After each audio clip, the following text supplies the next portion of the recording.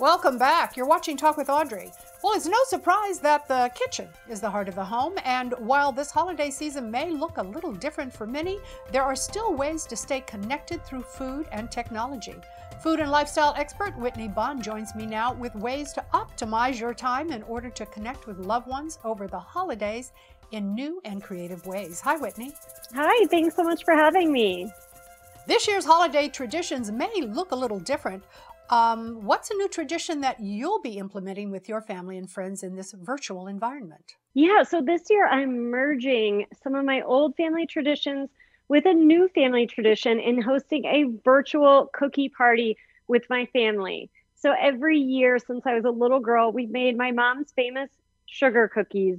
And this recipe's been passed down for 3 generations. And we decorate them and put sprinkles on top, and it's so much fun. So this year, all of my family from the East Coast to the West Coast and everywhere in between will be Zooming in for virtual cookie parties so we can all make these cookies together, decorate them, get everyone involved from the little kids to the older adults, and it's going to be so much fun. I'm super excited.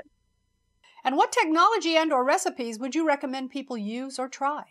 Yeah, so I definitely recommend either a family favorite recipe or even a new recipe that you want to maybe incorporate into new family traditions this year. But baked goods are always so great around the holiday season.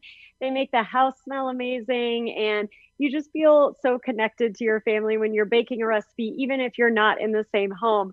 And something like cookies or a cake, you can decorate and have the little kids put sprinkles on top and just really get the whole family involved. Now, as far as technology goes, you have to have a reliable internet connection to host your own virtual cookie party. So that's why I rely on Cox high-speed internet.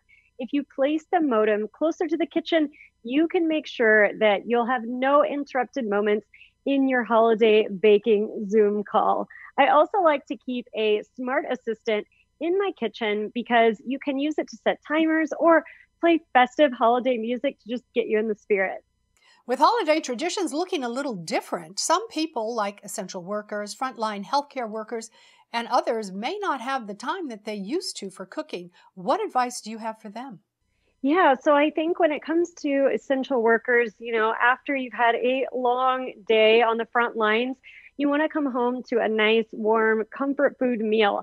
And the easiest way, I think, to do that is with a slow cooker. I love using my slow cooker.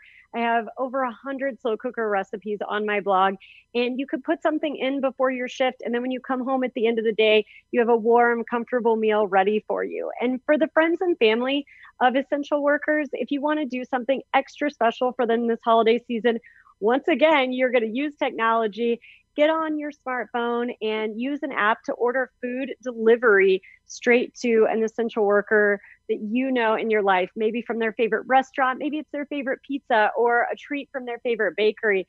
But having it safely delivered to their front door will just let you know that you're thinking of them this holiday season. And Cox is thinking about all the frontline workers too. They've created the Full of Love campaign where they're delivering home cooked meals from family members safely and directly to essential workers. And I just love this because one of my best friends is a travel nurse, and she's been working on the COVID units from New York City to Arizona to California ever since this started.